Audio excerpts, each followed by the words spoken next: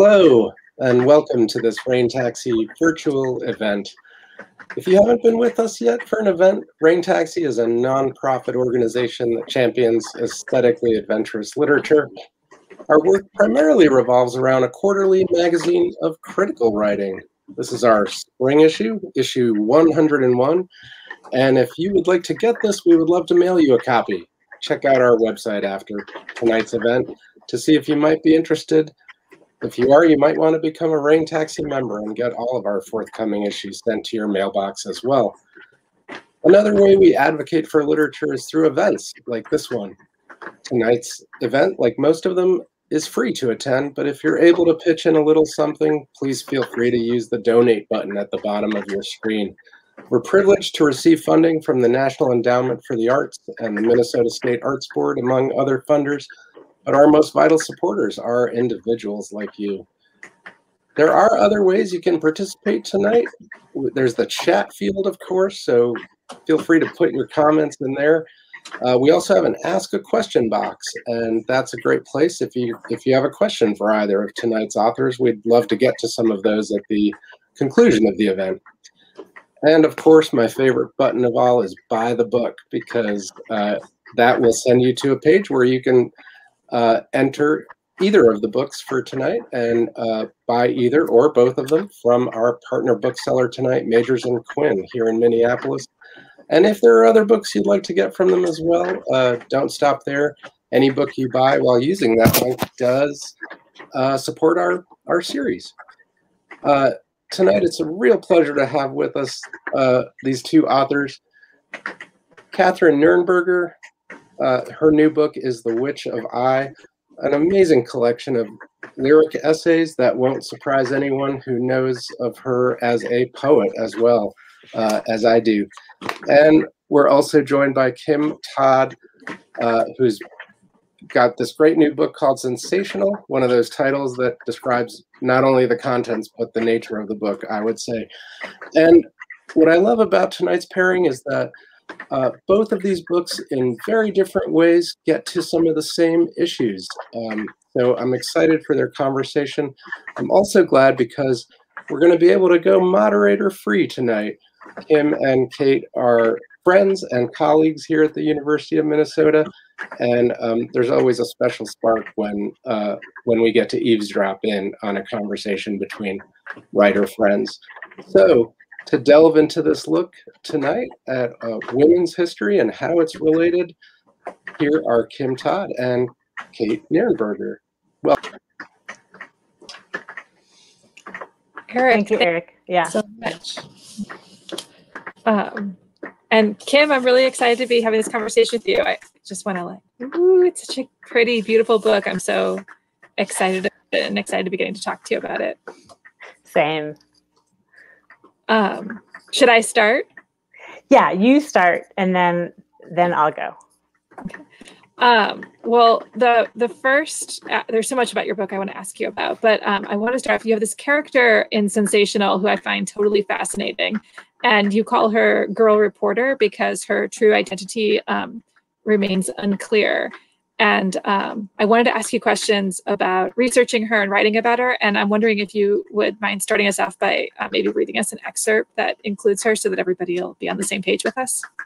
Yes, that would be great. So the overall book is about this wave of women who did undercover and stunt reporting in the wake of Nellie Bly going into Blackwell's insane asylum for 10 days in 1887. And so right a year after that, you have the Girl Reporter going undercover, and she goes to like hundreds of doctors in Chicago and asks for an abortion. And at the time, an abortion was illegal. And then she writes up her expose of her findings in like over the course of several weeks for the Chicago Times in 1888. So the section that I'm going to read is actually from later in the book, and it talks a little bit about my efforts to find out who she was. And we're being joined by a cat here who must have busted down the door.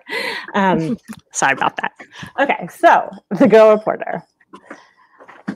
When I first read about the girl reporter and her Chicago Times series, I had just quit my journalism job.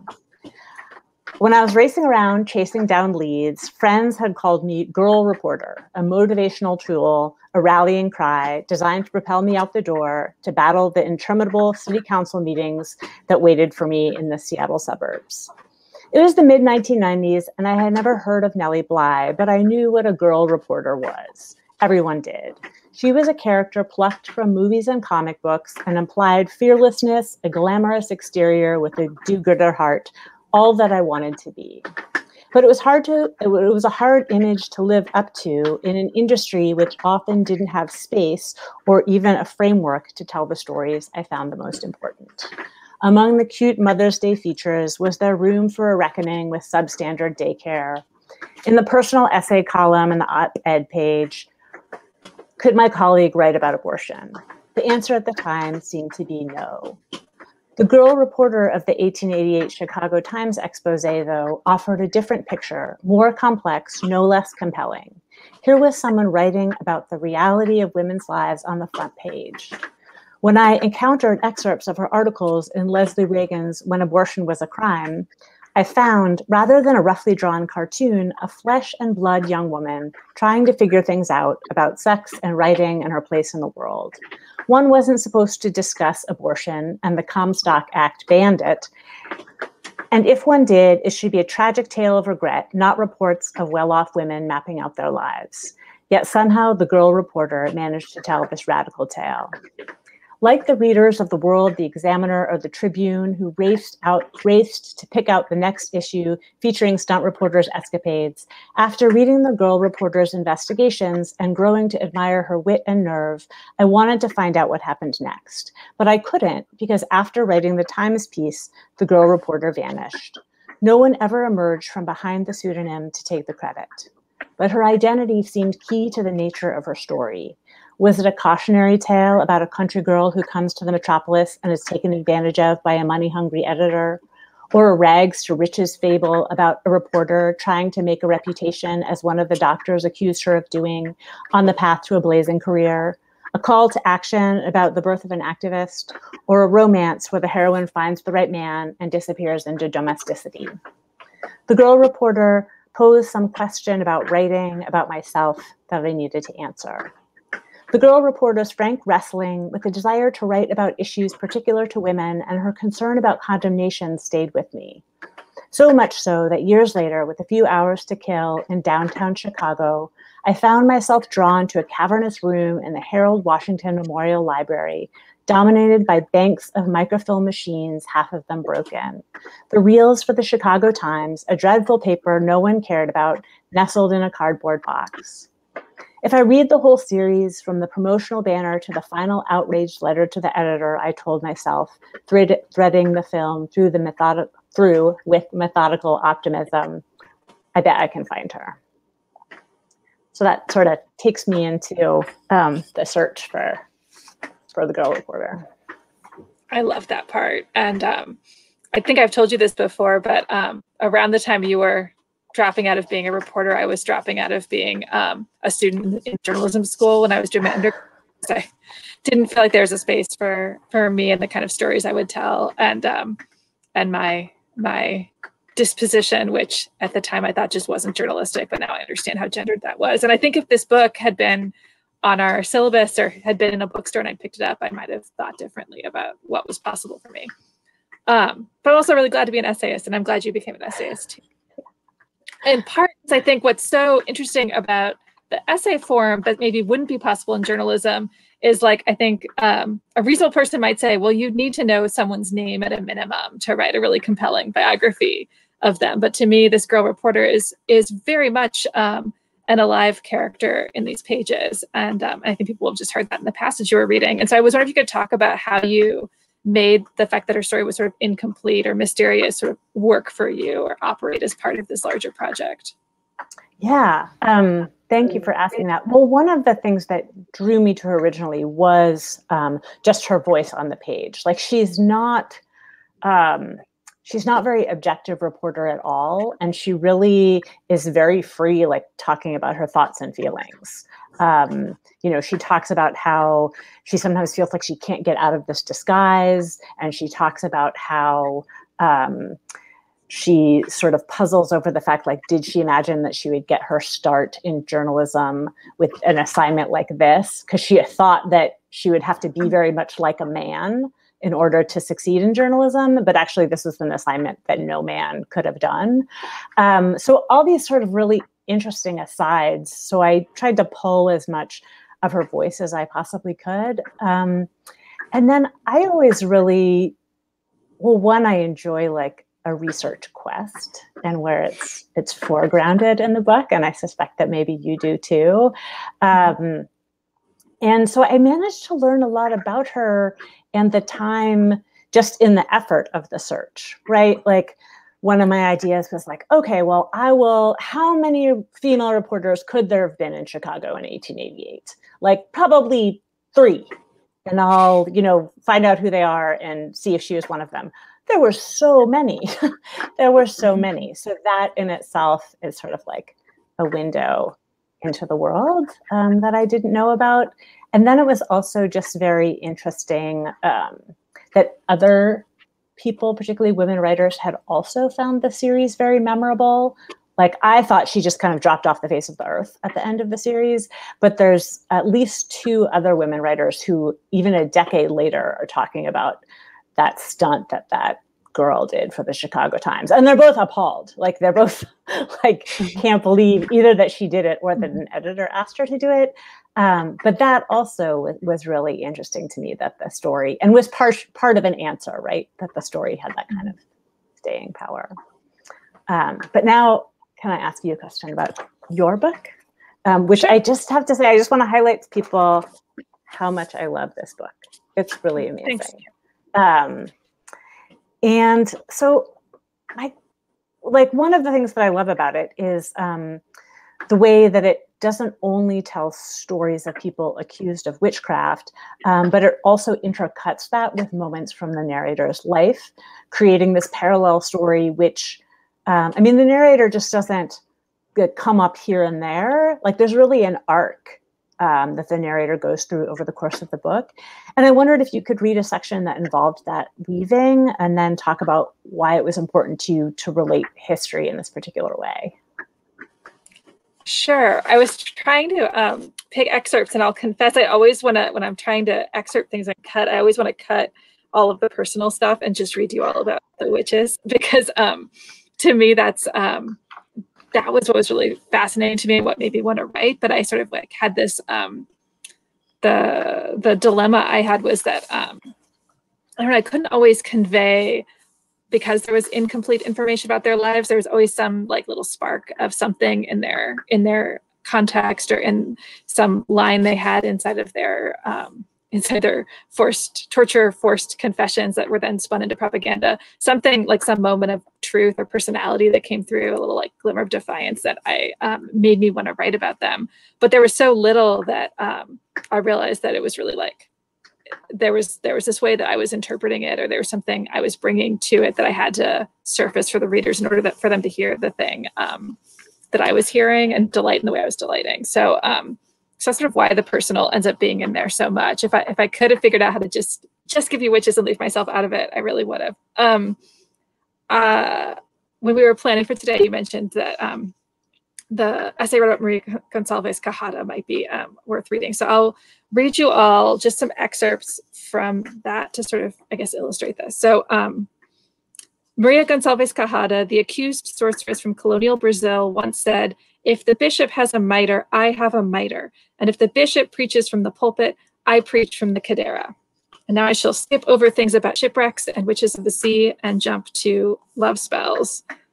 The main business of a Brazilian witch was love spells, which formed an important industry in colonial Brazil's underground economy. No records of Maria Gonçalves Quijada's methods are extant, but we have Portuguese accounts of other witches reported to be very good and reliable with their work. One used the native herb Supora miriam and the native bird Bemtevi, which is of the tyrant flycatcher family, whose males are known for being constant and protective parents. Their call translates as, "I see you well." to attract faithfully married men to her desperate clients, a witch would recite, Bimtevi, Bimtevi, as thou art a Bimtevi, and thou knowest not how to take leave. O Bimtevi, even if far he be, soon he shall return to me. And though this is not the version of love I long for, there have been times when I had to remind myself how much I don't want it and how much I hate it when people try to make difficult things seem simple. Skipping over some really wonderful examples of spells because I want to get back to talking to you, Kim. But when Maria wandered the countryside begging with her dear but inexperienced friend Dominguez Fernandos, Maria told everybody Dominguez was a saint and that touching or being touched by the nervous woman was a virtue. And she added, clever and practical, that it would cost you a certain number of cruzados to give such magic a try. Maria Gonçalves Cajada suffers a bad ending, and I don't like it. I don't like that the moral becomes one about the treachery of women. I don't like that the only way to learn anything about Maria Gonçalves Cajada is to first learn that everyone called her by her nickname, Arde Leo Rabo, which translates as blood that burns, that every index and parenthetical aside acknowledges the name by which the inquisitors, the torturers, and the cruelest of customers knew her, the one that came to her most likely as a side effect of sex work. I don't like that it was the name she was given because she was a woman who would tell nothing but the truth.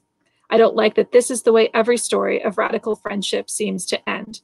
But it only seems that way because of who has been allowed to write the stories. My dear friend read the first drafts and the last ones. She read the letters I sent and the ones I didn't. She read the ones I received too. I have confessed a lot here, but she is the one who showed me the whales, and she has secrets of mine which she will take to her grave. So let's think instead for a moment about Dominguez, who vanishes from the archives immediately after her journey with Maria is over. As far as we know, anything could have happened to her. Though we cannot know what it was, we can surmise she was given something by her friend upon their parting. It might have been a rung of ladder or a plank of boat, a powder gathered from the back of some toad in the forest, or an egg soaked in the magic of her pudenda. Maybe it made her invisible or invincible or rich enough to call herself free. Maybe it made it so she could find a way to go back home or to some new home further along that mud-splattered road. Maybe it made it so she could become the person she always thought she had the right to be. If any part of what people said about her were true, I want it to be that Maria Gonçalves Cajada had this power to share, and she did, that it touches the shores of our lives even now. So I guess, yeah, so I talked a bit at the beginning about like, I'm just looking, when I'm reading or researching, I get hit by like some little spark or glimmer of something that feels like truth in the archives. And I find that though that I need like the personal to try to bring the reader along with me. I did struggle a lot with how to use the personal in this book in a way that maybe was not such a question in some of my earlier projects. Because obviously there's nothing in my life that would like compare in a meaningful way to being tortured and put on trial. Like there's no metaphor there. And similarly, I mean, in the case of Maria Gonçalves Cajada, that the practice of witchcraft for women in colonial Brazil was also like often tied to a practice of resistance against the slaveholding colonizing forces. So in addition to the love spells, there were a lot of like protection spells designed to protect people from their masters. So those metaphors, I was trying to navigate them and think about like how could I help readers sort of see what I was seeing without like creating kind of a tacky, empty metaphor. And what I ended up thinking about was like what I really wanted to do with these portraits of witches, accused witches. Was sort of respond to them in a way that people respond to, like I was thinking about Lives of the Saints because I was raised Catholic. And so I was thinking about how like what you do when you encounter a saint who's like a giant of resilience and resistance and power and divinity, which I think is a very nice way to maybe describe some of these sort of like legends of the witch trials. What you do is you bring to them your like, as like an offering or as prayers for their kind of intercession, you just bring them your like cruddy little boring life with your like marital spats or whatever, and you kind of like lay it at their feet. And so I guess I was sort of thinking to the degree that I brought my personal stuff to bear in the essays, I wanted it to be kind of that relationship. So yeah. Speaking of giants, Kim, can we talk about Nellie Bly? Oh, we can always talk about Nellie Bly. Yes. Will you read us something about her first? I will. Let me just find that section. Yeah, so the opening chapters of the book talk about Nellie Bly because she was really like the match that ignited the spark of these like 10 years of innovative reporting. So the section that I'm going to read, Nellie Bly is just this young woman without a job sitting in Allegheny City, which is across the street from Pittsburgh. And the Pittsburgh Dispatch has this columnist who generally writes about like, you know, proper use of umbrellas, but has been going off for the past couple of weeks about the women's sphere and how annoyed he is when when women step out of the women's sphere. And this is prompted by this man who writes in called Anxious Father. And he's like, I have all these daughters and they're not getting married. And what should I do? And that's like the opening for this columnist to go off about the women's sphere. And Nellie Bly writes a letter to the paper in response. So this is a little bit what was going on with her. For the young writer in Allegheny City, this idea of domestic bliss directly contradicted her personal experience. She'd heard her mother called whore and bitch by her alcoholic stepfather and watched as he choked her. Marriage made her mother wish she was dead. At 14, the girl, her younger sister, her mother, and her brother fled the house as the stepfather leapt up from a dinner table argument, brandishing a gun. Over the course of several days, he barricaded himself inside and destroyed their home, smashing furniture and flower pots, upending the table, kicking holes in wall plaster. Hard to play an angel in this domestic paradise. She wanted something more, but what? Teaching was an option for smart young women, and so she started at Indiana State Normal School with high hopes. Her father left some money when he died, but the executor mismanaged it, and funds ran out after one term. She found herself back home. Factory worker, servant, shop clerk, fields open to women had applicants lined up to apply. In the Dispatch's Help Wanted section, things looked equally bleak.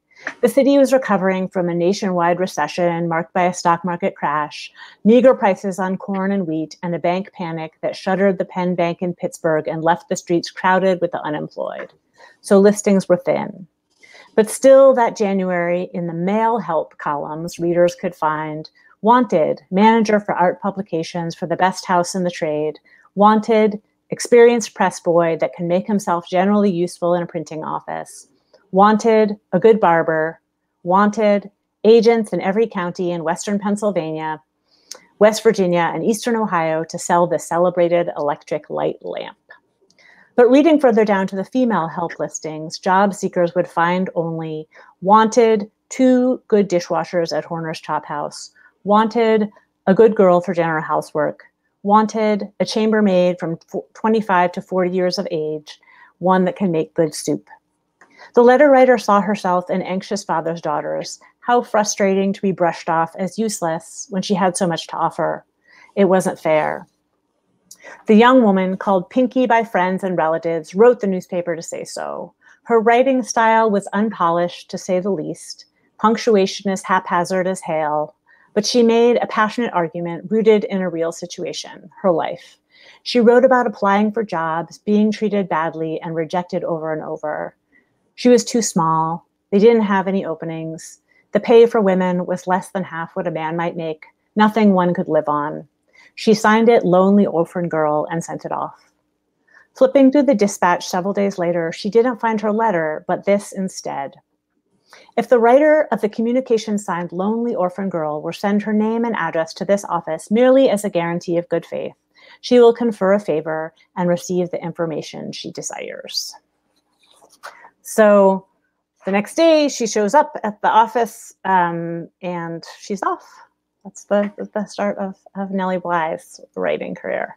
And from there, she goes into Blackwell's Insane Asylum for Women and around the world and to the Pullman strike and all of the really important reporting that she did. And because I was writing about people that were much more obscure and didn't have a lot of information about them at some points, I thought it was important to have like a couple more well-known stories to use as a through line or a backbone. So I kind of use Nellie Bly as one of the backbones of the book and check in with her periodically.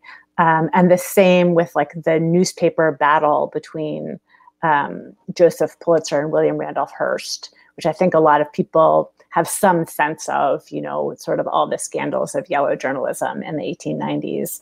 So that was another backbone of kind of known people and known story that I touched on, and kind of used as reference points for these people that readers might not have heard of. So that was a technique I noticed that I really admired and loved, and was sort of curious to know more about how you like put it all together, right? It's like, so Nellie Bly's story sort of operating as this backbone, as you say. But I thought it was, and I was, one of the things I was struck by over and over again is how, like, you know, Nellie Bly's got this kind of iconic story. I wondered how, you know, like how will you make that feel fresh or new? And one of the things I felt like you were doing is reminding us that she wasn't like this solitary genius. She was like part of this like movement. It had it's kind of a collective of all of these women doing this work. But I guess I wondered how you were able, like in terms of like your research methods, or as you were writing the book, like how did you hold that many stories together as you're like right now you make it seem easy, like, oh, there's just the Nellie Bly backbone and then Kim stashing in and out. But like I was curious, like what in the messy days of starting the book, how did you come to that process, or what did it look like along the way? Yeah. That's a really good question. I just want to like back up by like just a tiny bit to think about Nellie Bly, because I can ask this of you too, which is like when there's a story that's really well known, like the story of Nellie Bly or the story of like the Salem witch trials, which you talk about a little bit, like how, like what efforts do you go to make that fresh? And I think and you talked a little bit how you used your personal life as sort of like a way into people, like, you know, people might have had this relationship with a friend, or people might have wished for some kind of love spell. And that's something that resonates with readers into a story that might otherwise feel like either distant in time or stale because they know it. So in that section, kind of as I was introducing Bly, one thing that was so valuable was that her testimony in her mother's divorce is available. Like the county in Pennsylvania was just like, oh, sure, I will send you that for $18. That was like my best moment of writing the whole book. So you see, you know, like I think that people understand what it would feel like to have your mother called a whore, like in front of you. Or to have, you know, a violent man destroying your house. And that's all very visceral there. And I think people also understand, maybe more people of our age than of a younger age, but what it feels like to go through the help wanted ads and like really be needing a job and there just being like absolutely nothing there. So that was kind of another angle in, so I don't know. I mean, can I flip that to you? Like, how do you make a story like the Salem witch trials, which again, you know, people read about it in history books, or maybe they were in the Crucible in high school.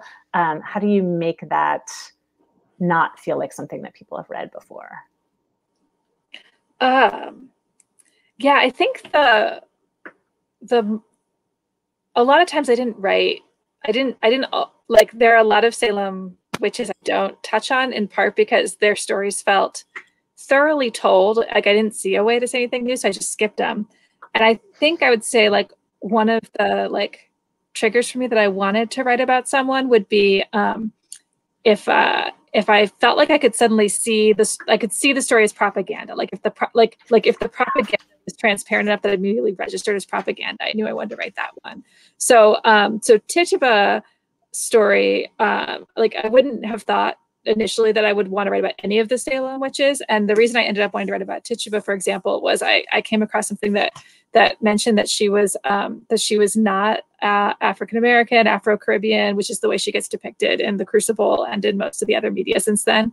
And also before that, it goes back to Longfellow's, a play Longfellow did about the Salem witch trials, where he depicts her that way. So she was indigenous, and the historian I read, who wrote a pretty thorough biography of her, I'm blanking on that historian's name right now. She makes, I think, a really strong case for the idea that that Tituba was probably Arawak, based on the records of like Samuel Parrish brought her with her to Salem as his slave. So so right away I was like, oh, why that change? Why was that important? Why was that important in the 19th century to sort of people's notions of like what was that like? What was that doing for them, for white people in particular, and still, yeah, what does that do for like this society to keep telling the story that way? So I was just really interested in kind of unpacking like what I would say, like what anxieties about like having a nation built on genocide get eased by like moving her enslavement into a narrative where she's Black instead of Indigenous. So that was one of the reasons I wanted to write about her, and then it became an essay that was sort of thinking a lot about like dispossession of land from Indigenous people more generally, and also thinking about the role of slavery and building the colony. So it became like so basically I just wanted to peel back the layers of that propaganda and understand it better. And there's a lot of other witches in the book that were similarly propagandized. Angela de la Barre, we don't even know if she existed because her story exists in print 300 years after the fact solely as like a cautionary tale. So it's really interesting to read that story and sort of see the ways in which she's being like vilified and treated as a monster for the purposes of sort of freaking out any woman who would dare to like own property and a leadership position in like city government or whatever. So my answer to that is propaganda. But you kind of flipped it back on me really quickly before. Okay. So I want to, yes, I wanted to ask about the backbone. I also just wanted to ask about like, I guess maybe you've alluded to this a little bit with Nellie Bly. I was also wondering about writing about people who are so well known for you as well, right? Like, were there other techniques or tactics or like new sort of previously unknown pieces of information about her that you came across, or were there ways that you were juxtaposing her with lesser known reporters that were sort of making her story resonate in new ways? Yeah, I mean, I think that like that's kind of interesting about having that large cast of characters. I do find having a large cast of characters, and maybe that's why I ducked the question. It was really hard. It was hard, and you wanted them, for the sake of the narrative of the book, for them to meet up. And there are like 3 different points where they met up, but I kind of didn't know that going into it, that they would have the opportunity to sometimes be in scene together. And I mean, so one of the things that you get though with that large cast of characters, and not talking about like the exceptional individual, which I think people like to do with history in general, and then like women's history in particular, is like, oh, there was two famous female journalists, or 2 female journalists doing interesting things in the 19th century, and that was Nellie Bly and Ida B. Wells. And it's like, no, there was lots and lots of women journalists doing interesting things. But when you put them all together and you cover them over the course of 10 years, you do get these sort of like sense of the demographics, which I think is really interesting, right? Like, oh, like it wasn't just Nellie Bly who was a young woman who needed a job at this time period and was facing these particular hurdles. All the stunt reporters that I wrote about were born roughly the same time period, like during or immediately after the Civil War. And they either were orphans. Nellie Bly was not technically an orphan, though she called herself Lonely Orphan Girl. She was just, I think, very mad at her mother at that point.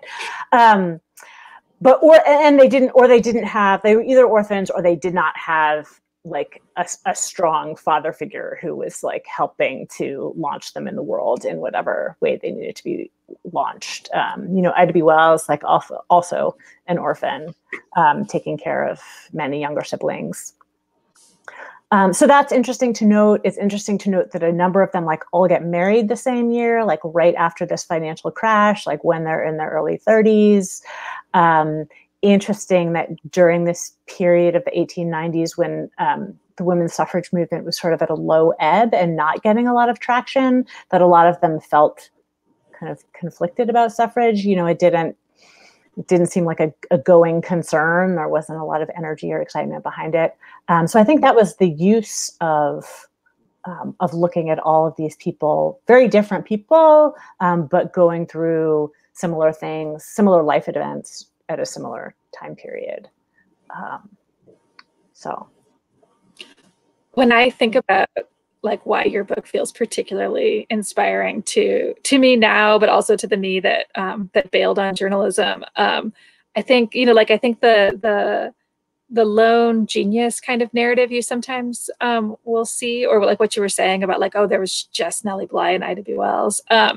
That feels that seems almost impossible, right? Like, who would be so special as to be the one person in their generation who could break from the norms? But what your book shows is like, oh no, they had models, they had inspirations. You know, like even though there aren't that many moments where you get to actually like document them being in the same room together and being friends, just that sense of like they were part of like kind of creating a culture together. To me, that's like, oh, very manageable. I have smart friends. Yeah. So then it feels like it's possible to like kind of see like the ability to kind of like do this kind of big leap or this big bold break with expectations, if that's the history that you're kind of building on. Yeah, that is a great point. It's a much easier entry point if you are allowed yourself to like see inspiration around you or see yourself as part of a group of people making a certain kind of progress. But now let's get back to my question for you, which did have to do with, I mean, you talked about kind of, you know, seeing through the established history. And I like, you know, you're talking about it as propaganda, or, you know, something seems false, or you can see like why it would be told a certain way to obscure a certain truth. But I wondered if you'd read another section that might illustrate that a little bit. Sure. I think I'll read to you about Angela de la Barre for just a little bit. Because that propaganda was so intense. All right, so Thomas Aquinas wondered if our atmosphere was a punishment for demons, and he concluded no, but also wondered if demons could experience sorrow. He concluded no, but wondered if the will of the demon was obstinate and evil. He concluded not really, but wondered if they, being coagulated creatures of air, could produce spawn by copulating with witches. He concluded no, but what if they disguise themselves as women to steal the seed of men? This must be how Angela de la Barre, a well-known woman of property and means in Aquinas' Toulouse, came to be a mother at age 52. Or was it 64? Accounts vary. Wolf-headed, serpent-tailed, her child, it was said, fed on the fresh corpses of infants for 2 years before he ran away in the night. Or so she said after the Inquisitor, Hugo de Benioles, tortured her and threatened to burn her alive if she did not confess. Or perhaps she said, in 1275, Congress with demons was not yet listed as a crime, and there are no transcripts of her trial, though there is no shortage of them from other trials in that same year. So serious historians consider the 15th century chronicle of her so-called life to be specious and apocryphal, imperfect to the point of meaninglessness, though I go on for many pages about why I don't think it's meaningless. And then I'll just end with this part that might also be relevant. If I were Angela de la Barre, I would have confessed to whatever bullshit they wanted to hear too. And when they burned me after all for what I said instead of what I didn't say, I guess, like most of the people in this situation on a pyre, I wouldn't bother with pleas or curses either. Like some chronicler out of the 15th century, I have been asking dead people to help me understand what my life is for. I imagine how this woman would have watched the sun rising beyond the crowd, noticing how nice it feels when a beam of morning light warms the skin on your shoulder, like the hand of a person you desire, or a very fine silk fabric that proves itself worth its cost when you feel the thrill of how it slips down your arm, almost, but not quite, as if it were never meant to be there in the first place. Kim, I'm watching this little timer click in the corner of our screen, and I know Eric will be back soon, but I wanted to ask you before you go, though, you have a preamble to your book where you talk about the sort of the typical stories people tell about the history of creative nonfiction and how it gets situated as this kind of like gonzo journalism or immersion journalism story, beginning with like men in the middle of the 20th century, and that Nellie Bly gets left out of that story, and all of these girl stunt reporters get left out of that story. So I was wondering if you could sort of just tell us like a little bit about how you tell yourself and tell your students the story of our genre now that you've done all this research.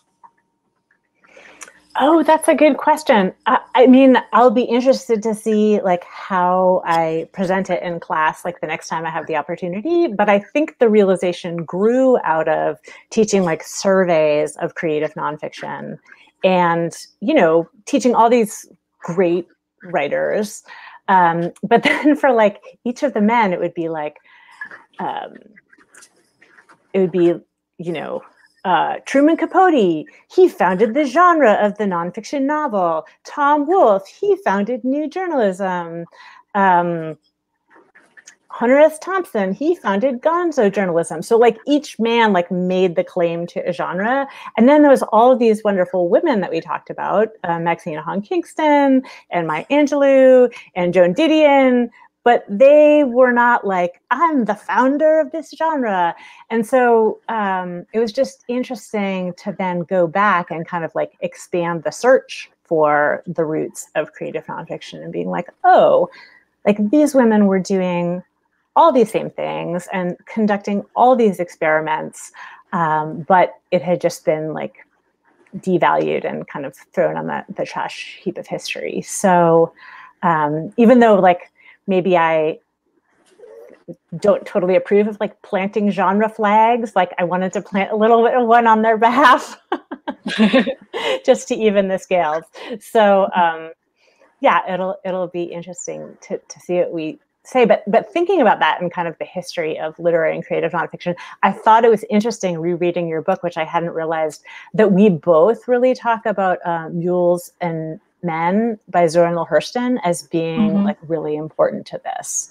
And I do always come back to her sort of book of anthropology where like she kind of puts on this cloak of anthropology and like being the impartial observer, and then just like completely does anthropological research on her hometown, goes to parties, like gets all this information that only she can access because she's who she is. And it's just really wonderful collapsing of all of that. I don't know if you want to say something about her. Whenever I talk about research methods, I'm always talking about, I'm like, let's talk about Zora Neale Hurston's research methods. Yeah. They're great, actually, like there's, and they're woven into the book itself, right? So they're like part of the story, which I think is a very, like, I guess a very postmodern way of doing nonfiction, right? Is like you're upfront about your positionality in the gathering of information. But like, so like she has like these asides where she says things like, oh, she couldn't hang out with her, like she was very careful not to hang out with the same men multiple nights in a row, even if they were very good storytellers, because she didn't want anybody in the community to get the idea that she had a boyfriend, because then they'd stop telling her stories. Like she had to remain, create this illusion of being an available single woman to get certain kinds of tales. Or like there's this also this where, oh, one of her source that kind of gets her into this logging camp, that woman gets in like a big drunken brawl, and she like has this moment where she's like, should I get in my car and drive away from this brawl? Or like, you know, 'cause she's like, if I don't participate in the brawl, I betrayed my source and I'm kind of done with this camp anyway. But do I want to get in this brawl or do I want to flee from the brawl? And she just decides, she's like, no, it's all too good. The stories are too good. So she just like throws in and like jumps in and like tussles with her friend, which I just think is like so great, right? Friendship over, I don't know. I guess I just really like that mixture of like her values are like friendship and get the good story, and that the good story is always just like, for her, it's not like the scoop or the news, it's just like these folk tales. I think that's like way great. Yeah, for sure. Definitely founded several genres right there. Yeah. Eric, do you want to come back? Are there any questions for us? I would love to come back, although I would also love to just keep listening to you talk, because it's wonderful. It's so much fun to hear so many of the overlapping things between your two books, and that was certainly the thing that I had noticed just reading them kind of in near proximity, because they're both so recent, and sort of thinking, wow, it's just kind of amazing how these books that seem very different on the surface really speak to each other in dynamic ways. And your conversation tonight is certainly bringing that out. So yeah, I would love to lay a couple of questions on you. And this first one maybe comes, you've been alluding to it throughout, and certainly at the top of the presentation, Kate put it very forcefully, in fact, by revealing that not only did you leave journalism because you were felt a calling as a poet and an essayist and a different kind of writer, but that there were gendered forces at work as well. And that, I think a lot about what's happening with journalism now and what we need to do to reclaim its importance in the world. And so that's a real issue. That's not an issue that is unique to you or unique to the past. And it dovetails interestingly with so much of what's happening in Sensational. I mean, one of the things you draw out, Kim, and that I think a lot of us know, but we don't know it in a palpable way, is that I think at one point you point out that more, at the turn of the century, there were more women writers than male writers in journalism being published in newspapers. So these sorts of questions about how the field is gendered and how that plays out in the structure of what happens is just really fascinating. And so I wondered if each of you can sort of reflect maybe on how that has shaped or is shaping the storytelling that we need from journalism. Wow, that's a big one. I did just want to nitpick a little bit. So at the turn of the century, more women had bylines than men had bylines. So it was sort of a convention for a long time that articles were unsigned. But then the stunt reporters really created this sort of, I don't know, like cult of personality around themselves. So it mattered to people who was writing which article. So a lot of women had bylines, which is no less cool. One of the things that I thought was interesting about these stunt journalists was that they were not just women journalists, but they were specifically writing about issues relevant to women. Because they were female, they could go into like a female-dominated factory and write about conditions there. Nellie Bly, specifically went into the Black Girls Insane Asylum for Women, which she had access to because she was a woman. The Girl Reporter could write about abortion in a way that she very overtly says like men couldn't. But I remember when I was starting out as a reporter, I consciously thought to myself, like, well, I know how to be taken seriously. I just have to not write about things related to women. And that was like my thing that I had discovered, right? And I was just like keeping it close to my chest. I was like, this is the key to success. So I think that's something that papers still wrestle with now even. There's certainly like many amazing women reporters, and there's certainly like good reporting about women's issues, but I still feel like a lot of times it's not taken as seriously. I still feel like the women's pages aren't like overtly labeled women's pages. I think there's a lot of coded women's pages. There's a lot of like subsections of newsletters or of newspapers that are like of special interest to women. You can get the, this newsletter, or, the style section.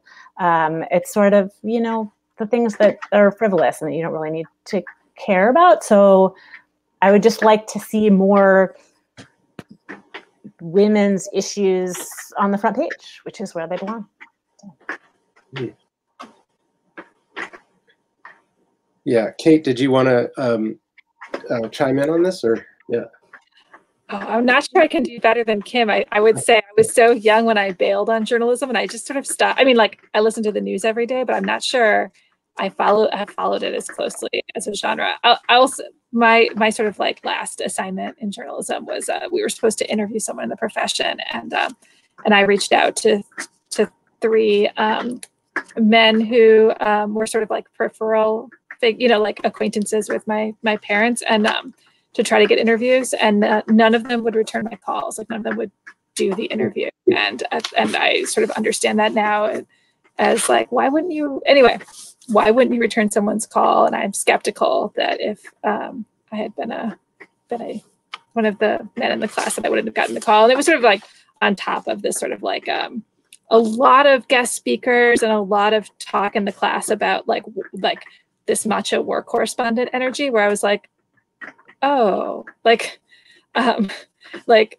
were, and anyway, they were afraid of being shot, and that seems like a legitimate fear if you're a war correspondent. But like, I would say, I was like, oh, am I prepared to? It just seems like there's a different kind of violence that women must contend with when they're trying to imagine themselves in this position. So it just felt like the whole story of journalism in that class was just loaded with this like kind of energy and violence. So, and it made me I just became very reluctant to do interviews in general. So Kim and I were having a conversation not so long ago where I was like, what do you tell students when they're nervous about reporting? Because I'm still like nervous about reporting. And Kim had this really funny joke that I like realized is like my whole mantra, which is that she mostly just deals with dead people so that you don't have to do the interviews. And I was like, oh, I didn't even notice that's what I've done though. Is I'm like, oh, I'll just write about dead people and they won't give me any trouble. And I don't have to feel stressed out by, I guess it's sort of a coward's way out or whatever. But I found it very rewarding to go to the archives and like get the answers to the questions I want without having to put on a flak jacket or something. Right, and that's actually you've almost answered it. It's sort of my next question was that impulse toward the archival, because it's another thing that that unites your books, and even though it plays out in sort of different ways, different methods, maybe I feel as a reader that there's that fascination, like, oh, something is there to be excavated, and I can do that. And then, and the reader catches that excitement where we get to watch you dig it out. So where does that impulse for the archival come from? Is it natural curiosity, or is there a craft element? Well, I'm thinking about how Kim literally talked about the trash heaps of history, but trash heaps are really good. Like going through the trash heaps is like really good research methodology. Most of Sappho's lines we have because people were going through these trash heaps at Oxyrhynchus in Egypt, and they found them they weren't even just, so what they were is like an accountant had written or somebody like a business person had written numbers from keeping track of their business ledgers on the back of these papers that had Sappho's poems, and then when they were done with that, because they didn't want to waste the papyrus, stuffed it in a crocodile, like they used it as stuffing for a mummified crocodile. So it was just like trash that was recycled into ledger paper and then recycled into mummified crocodile stuffing, and then the crocodile was just thrown away. So and then Sappho's on the back. So much good stuff is in the trash. And I am sort of I do love a good junk store. And I love that feeling of seeing some kind of thing that's been abandoned as worthless and considering that in fact it tells someone's whole story. I find that to be a nice way to be in the world, right? Just to be looking at what might be beautiful about something that's been discarded. So yeah, I mean, that is very well said. What might be beautiful about something that's been discarded. I mean, honestly, I just think I'm nosy, and I like to read the letters that Nellie Bly sent to her mother. It's just interesting to me in a really nosy kind of way that, she saw this violence with her mother when she was a teenager, and still decades later, she's like, don't let my brother take advantage of you in a real estate deal. You have to be selfish, look out for yourself and be sure that you have enough warm enough coat. Those little human details are just totally fascinating to me. And I think I do interview quite a few live people. Kate, it isn't all dead people, but I'm mostly interviewing live people about their expertise. It's less about the intimate details of their lives, then I feel like I have much more free reign. If somebody's material has been sitting for 150 years in the archives. So that's awesome. I haven't talked to a live person in 20 years.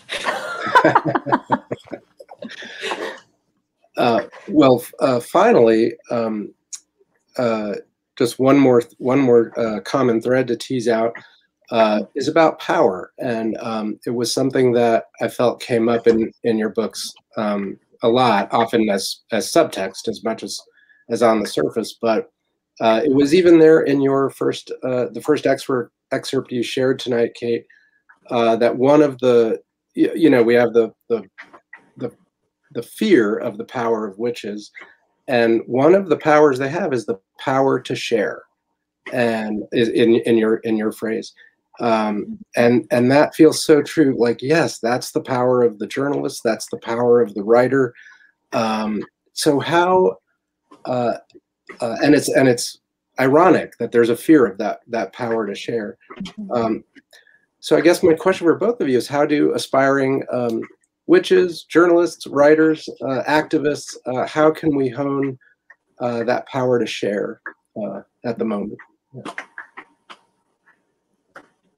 In a witch trial, they really needed the witch to confess. And the reason they needed that was because the confession would justify both that trial and the next one. And it would also justify their whole religious schema. Because if there weren't witches, if witches weren't real, then they just burned or hanged a whole lot of people that didn't need that. So once they got going, they had to keep going, and they just needed these confessions to keep coming. So most of the book is really sad, right? Because almost nobody I write about gets out alive. Very few. Tituba gets out alive, but most of the women don't. And but what's interesting to me as a marker of power is when they refuse to give the inquisitors the story they want, and they disrupt the trial. Either they refuse altogether to confess, or they put a curse on the whole town and everybody's freaked out for 300 years afterwards, or they introduce into the narrative of the trial some glimmer of doubt in the minds of the inquisitors, or doubt in the legitimacy of the process. And I guess to me, I'm interested in that as that's them being storytellers, and really good ones, right? Or journalists, or that's the writer in them, or that's where I see the writer in me mirrored in them. It's oh yeah, you can't beat the whole system, it's too big, but they fuck it up for a minute, and that's really nice when you get to see that in the archives.